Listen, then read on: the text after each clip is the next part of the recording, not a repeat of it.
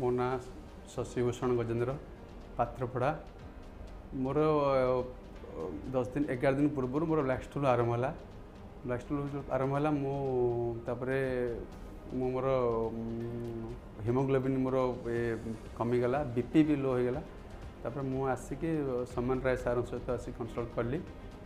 तापर सोमेन राय मते एडवाइस देले एवं मते तापर मोर पर्याय क्रमे मो ट्रीटमेंट मोर भी आरंभ कले। जहाँ भी हो तांकर तत्वावधान में मोर टिकेट हो गला एवं मु ऑपरेशन मत भी सार कले। मोर गोटे जो लीकेज होता ये आमर गोटे छोट ट्यूमर रू मोर ब्लीडिंग होता। तब जहाँ भी हो से एकदम भल केयरफुली मोर ऑपरेशन भी हो गला। तापर मुझे now I am feel better एवं बहुत सुस्थ भी मु अनुभव कर। तो तापर आज भी सार को देखी सार आज मत स्टिच खोला मत मेडिसिन भी मत आज कर। तो से मु बहुत सार ऊपर बहुत खुशी एवं आज मोर सार जो आज मुझे नुआ दुनिया भी आज देखा पाई जी मोर सार प्रति मोर संवेदना। नमस्कार। नमस्कार, मो ना डॉक्टर सौमेन रॉय, मु consultant GI-HPB surgeon Amri hospital.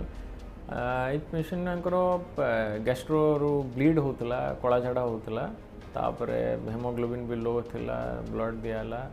But जो सीटी स्कैन है से डिटेक्ट है स्टोमक रे गोटे tumour that is called as yeast गोटे not a cancer not a benign condition सेटा गोटे ट्यूमरस कंडीशन कि जोटा कि कैंसर को परिवर्तन करे से जिनसटा ब्लीडिंग करे पेट भीतर ब्लीडिंग करे जना पड़ेनी वो स्कैन हेले डिटेक्ट हुए।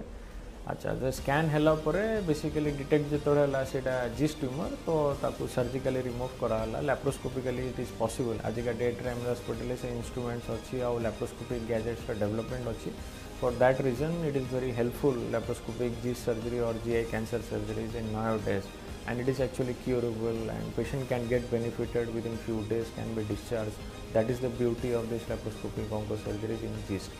So you should be aware that GIST is not a major condition, but you should aware that if there is any GI bleed, if there is any black stool, if there is any gracility, you should consult your nearest doctor and rule out such a major tumors and you will be curable. Thank you very much.